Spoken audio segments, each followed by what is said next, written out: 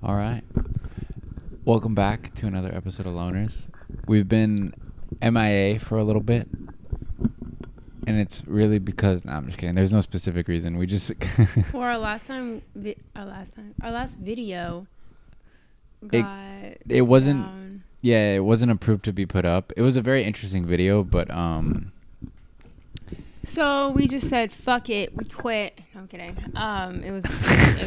We got busy. And then we're like, oh, No, the Wi-Fi wasn't working for a bit either. But yeah, I forgot about that. yeah, it is what worked, it is. And then it stopped working. And then it worked for like a day. And then it stopped working again. And then here we are. We know you missed us so much. So here's Guys are episode... Hanging on the edge of your seats waiting. I just knew it. It's okay. We're here. Here's episode 173. Run it.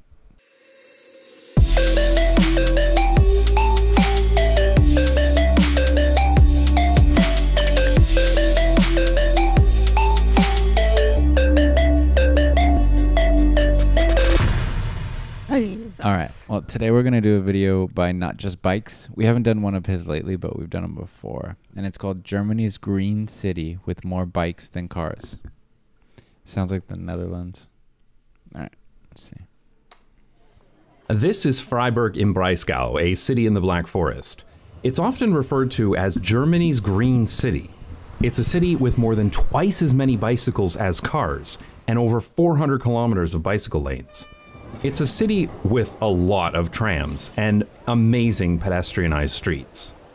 Over the past few decades, Freiburg has become a leader in modern sustainable urban development, and they're building an absolutely amazing city in the process. Whoa. No, I'm just kidding. Germany is well known for its car industry and autobahns, but Freiburg is different. This is a city where cars do not rule. Freiburg is a university town and around 10% of the population attends the university, so obviously you see a lot of students cycling to and from school, and a lot of bicycles parked outside the university. But you also see a lot of cargo bikes and... I cannot imagine like forgetting where you parked your bike and then you gotta go look for it. Yeah, that would be kind of annoying. But you could put AirTag. In a sea of bikes. families, a key indicator Wait, that is Freiburg... AirTag that specific? Yeah, I'm pretty sure. Oh, I thought it was just like No, it says like you could, I think you could get on the like... Freiburg has a very advanced bicycle culture. The old town in the center of Freiburg is a wonderful place to be. There's old architecture alongside the new, and the streets are beautiful too. Isn't this amazing? It does look dope. I even managed to film 2 trams going through here at once. Appreciate my patience and good timing. Good, thank you. Everywhere you look, there are trams, people cycling, and lots of people of all ages out enjoying themselves. There are nice, narrow streets and lots of outdoor patios. Vibes. The city center is almost entirely pedestrianized, so of course, it's very quiet. Yet another reminder that cities aren't loud, cars are loud. I thought he was gonna say bells are loud. And when you do see the occasional car, it looks comically out of place with so many people around. The city center has these open water channels, and it's said if you fall in one, you're destined to marry someone from Freiburg. But the best part is that kids actually make boats to sail on the water. I want to do that. Isn't this? I remember when I was younger, people used to do that. I didn't do it. I never did it. But I would see people do that, and I would be like, I want to do that. Where would they put it, in the gutter? Like in the... No, just like in little rivers, or what like we call in my hometown Resakas. Oh. Yeah. That looks more appealing to the eye, because it's just like a narrow... In a straight line, yeah, I know. It's just one of the most wholesome things you've ever seen. That is cool. This is so much fun. That looks so cute.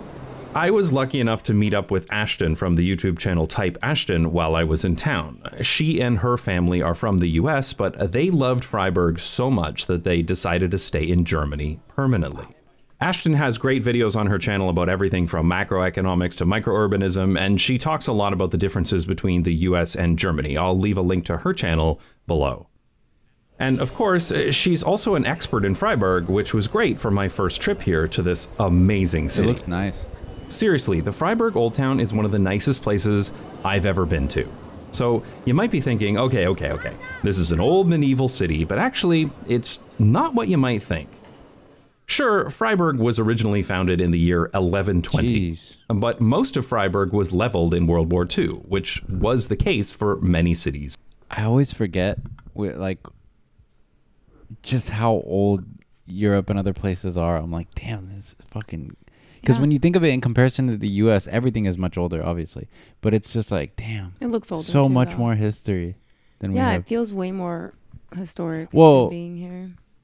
I'm sure there was history here in the U.S. too, obviously, with like Native Americans and other indigenous tribes. Yeah. But yeah, we don't really talk about that too much. There's not a lot of monuments. Or like remembrances or whatever you'd That's call it. kinda what I meant. Yeah. That's interesting. Yeah. In Europe, of course. But what was truly unique about Freiburg is that when they rebuilt it, they made it similar to what it used to be instead of being rebuilt for cars. Nice. So remarkably, pretty much everything you see here is less than 75 years old. Wow. Unfortunately, the rest of the city was not so lucky. It's commonly said in Freiburg that the war destroyed 80% of the city and cars destroyed the other 20%.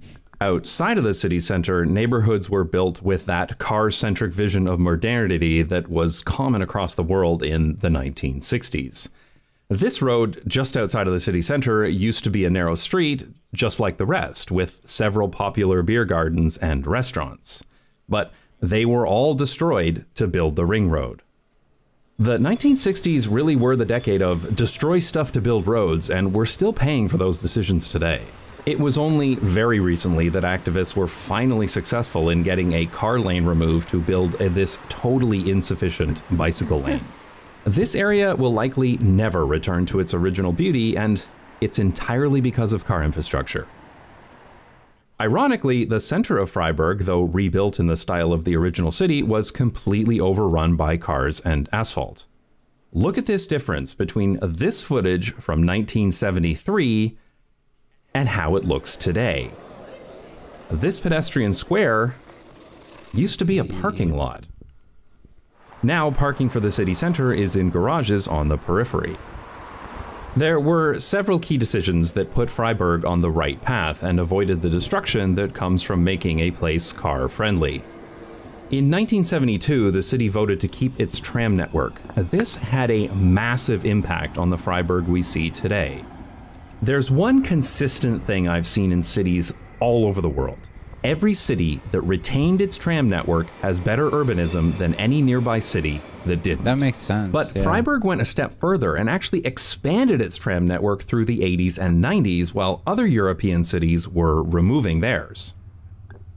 The first part of the city center was pedestrianized in 1973, and once the cars were removed, the city center became a successful business It district. seems so cool just like chilling your everyday life with like these old ass like buildings and stuff like that. Yeah, I know. Like gothic looking churches and stuff like that's so interesting to me. Like just like that's a normal day. With a popular agree. market that is still active today. The market surrounds this beautiful cathedral, and it's one of the genuine highlights of the city center. And of course, this used to be a parking lot too. In the 1970s, there was a growing environmental movement that protested any developments that would destroy the neighboring Black Forest. This kept the city more compact than most cities that were built or rebuilt for the automobile after the war. In 2002, Freiburg elected the first Green Party mayor in Germany, and since then, Freiburg has become the model for sustainable city development in Europe. One great example of this is Vauban, a suburb completed in the early 2000s that was designed to be environmentally friendly from the start. The buildings here were built to a very high energy efficiency standard, and you see solar panels on roofs and balconies all over the neighborhood. Some of these buildings even generate more energy than they consume. The neighborhood was built on the location of a former military base, and some of the apartments were built from the original barracks. One really unique element is that many of these apartment buildings are collectively owned. A group of people would come together. Let me know if I you... like that. Sorry. Oh, go ahead. That he said that a lot of the buildings are collectively owned. Yeah, that is cool. Sorry. I was gonna say, let us know or let me know in the comments if most of the apartment buildings are made out of like stone and stuff like that there, because I always wonder that, because I know in New York I think they are more, so I wonder if it's like that in most of Europe. I don't think they do too much wood for like building together and build an apartment building themselves instead of buying units from a developer. Today, the majority of residents in Vauban live in housing cooperatives or social housing developments. When Vauban was first built, only about half of households owned a car, but remarkably, that number has actually decreased, especially after the tram line was completed in 2006. Today, the vast majority of households in Vauban do not have a car, and there are only about 170 motor vehicles per 1,000 inhabitants. Fake London. I wonder if these old clunkers count towards that number. Damn. You don't have to walk around very long to realize that a lot of people get around here by cycling, even though this is a suburb on the edge of the city. The neighborhood makes extensive use of modal filters, allowing people walking or cycling to pass through while being off limits to cars. This is exactly the same method that the Netherlands uses to discourage car traffic, especially through traffic in residential neighborhoods. This makes the streets of Vauban very safe for children, and you see lots of kids out on their own. And some of the streets here are designated as play streets. What? This neighborhood has one of the highest percentage of children in all of Germany, which isn't that surprising because places without cars are better for kids. Vauban is also very well served by transit. On the west side This place just looks like a peaceful place. I know. It's interesting, yeah. Transit station with tram and bus stops connecting residents to other parts of the city. But the tram line also runs along the whole side of the neighborhood, making it easily accessible to everyone who lives here. This should be the model used to design new suburbs everywhere. Unfortunately, not all neighborhoods in Freiburg are as well designed as Vauban. So you'll see other districts with streets lined with parked cars.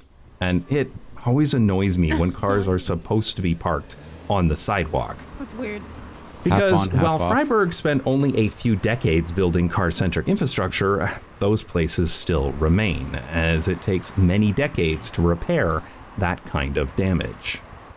But you can see some of those repairs taking place, with extra space being given back to people who walk and cycle. There is, of course, a lot of bicycle infrastructure in Freiburg, including many curb-protected bicycle paths. Unfortunately, even major intersections are totally unprotected, designed in the Copenhagen style as opposed to using much safer Dutch designs. And there are still many painted bicycle gutters and dangerous merge lanes on busy roads. So clearly there are still... That's how a lot of it is here, like that. But Really? But not in like in the middle like that. No. It's always on the right. yeah, not in the middle, I will say. But like where we live near Culver City, if you look up videos of Culver City, they did stuff like this, where like the bus and then Yeah, for the bike, bus, yeah. But the bike lane too. there's like one hub that has it like that. I guess they mainly did very it more for the small. bus, huh? Yeah, but other than that, it's just a bike lane. Yeah. Right? Yeah, I think so actually. Yeah. Not even everywhere either. opportunities for improvement. But many of the streets in Freiburg have so little car traffic that dedicated bicycle infrastructure is not required. And some of these have been designated as bicycle streets, where people cycling can use the whole street and drivers need to yield to bikes. And it's always great to see parking spaces converted to outdoor seating for That is local nice, restaurants. That happened a lot here during COVID. They were Still, yeah. yeah, and a lot of them kept it like that. Yeah. Yeah. Yeah. It is cool to have more space and outdoor stuff like that. Mm. Now, there's a lot that's been written about the cycling difference is infrastructure that everyone drives out here, so it sucks because there's no parking. But in Freiburg, but I actually think the tram network is one of the city's best features. Freiburg refers to its tram system as a Stadtbahn instead of a Straßenbahn, the usual German word for tram. This is because they consider it to be better, with separated tracks, traffic light priority, and a higher average They're just speed better. than most tram systems. The trams in Freiburg are very modern, with level boarding at tram stops, making the system very accessible, though there are still some older trams that have yet to be replaced. The tram network covers most of the city and even goes out to several suburbs. And the Damn. current planning That's so why it trips me out that like in Europe you can get around whole like cities and other places with public transportation. It's insane. Like there's always a way to connect to other areas. Yeah, we need a tram system. I mean, we have the subway, but it's more for long distance. And the subway here is just like it goes like there's one near us, but then it just goes straight to like downtown. That's and what I'm then, saying. It's like that. It's the not like spots are like far and few in between. Is that the right saying? No. like does the train go to the valley or anything like that? You'd have to like get off, go to another one. Yeah, Go to that. yeah, But I'm saying like you can't just take it for like a mile up. yeah. I know. You'd have to go to a specific location. That's kind of far. That's what you're saying. Like, Yeah. Yeah, like 10 minutes. rules state that new housing cannot be built unless it's within walking distance of a tram line. Huh. I didn't even cycle while I was in Freiburg because if I have a choice between cycling and taking a tram, I will take a tram. I was able to get everywhere I wanted to go, and I never had to wait very long for a tram either. Because the trams have a signal priority and a dedicated lane for most of their routes, getting around by tram is extremely quick and efficient. And there are so many grassy tram tracks here. That's cool. I love grassy tram tracks. Also, I like the new tram and bus station at Europaplatz, with chargers for the electric buses. And the roof of this station is covered in solar panels. In fact, the entire tram network, as well as all of these electric buses, are run off of renewable energy because, of course they are. Freiburg is not a sprawling city, so it's very easy to get out into the Black Forest. We heard there was a great view from a Damn. cable car Bro, nearby, take so me we set there. off to That's visit. so cool. We took tram 2 out to the end of the line in the I have a south. question. I know I could Google it, but I'd rather ask you guys. Why is it called the Black Forest? Let me know. Where we picked up a bus. We had to walk all the way from the tram right here. It's just so great.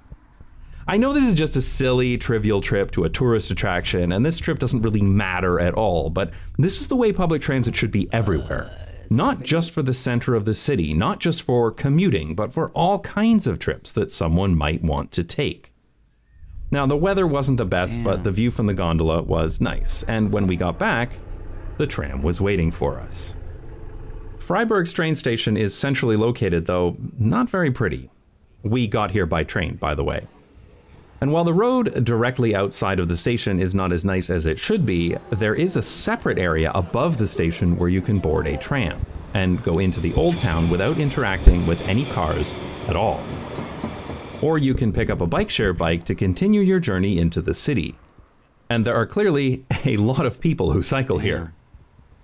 And if you need I to would not buy access my the bike. other side That's of the beautiful city, right there. this walking and cycling bridge will take you over the train tracks, which also used to be a car bridge until 1996 because, of course, it was.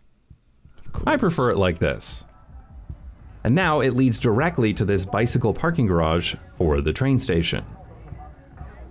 Freiburg is a highly desirable city that is sustainable both environmentally and financially, and with great public transport. It's a beautiful place that's safe for children, accessible to all kinds of people, and enjoyable to be in. And yet, it's not thousands of years old. Every one of us probably knows someone who is older than the Freiburg city center, which really does make you wonder, why can't we build more places like this? It's not like it's lost knowledge. We know how to build like this, and like a we know picture. people like being in places like this. This is what the sustainable city of the future should look like. Not a place with wide roads and self-driving cars, but a human-sized city with clean and efficient public transportation and streets that are safe enough for everyone. Over the past few years, Freiburg has become very well known by urban planners in Europe, and many planners and politicians come here to learn about sustainable urban development, which is great because as far as I'm concerned, the more cities that copy Freiburg, the better. If you're a fan of car-free places, you might enjoy my video about Zermatt, a car-free town in the Swiss Alps. I'll put a link to that video down below, which you can watch now, but only on Nebula. All right. That was cool. Seems like you guys over in Freiburg got it figured out. No, honestly though, it is cool. And places Beautiful. like that, it would be interested. Like, I want to go visit this place now. I really do want to go see same. it, and it seems really cool. I don't know, Yeah, and seems nice. like it's just so beautiful, The like gondola. the open land. I want to Yeah, go on the gondola. I forgot the name of it. Yeah, gondola. I want to build a little boat. And go put take it in the little thing. Yeah. Yeah. Anyway, go rewatch this video and take a shot every time he says tram. Tram, tram, tram. Because I swear he said it at least like 75 times. I think so too. Anyway. Anyway, yeah, it was a cool video. I'll put the original in the description so you guys can check it out, which you probably already seen it because I know a lot of you guys watch his channel. Yes. But, every video someone comments, go watch. Yeah, I know Just another video of Bikes his. Of it. Yeah. Make sure to jump over to our vlog channel, guys. Like and subscribe over there too. And like and subscribe on this channel as well. All right.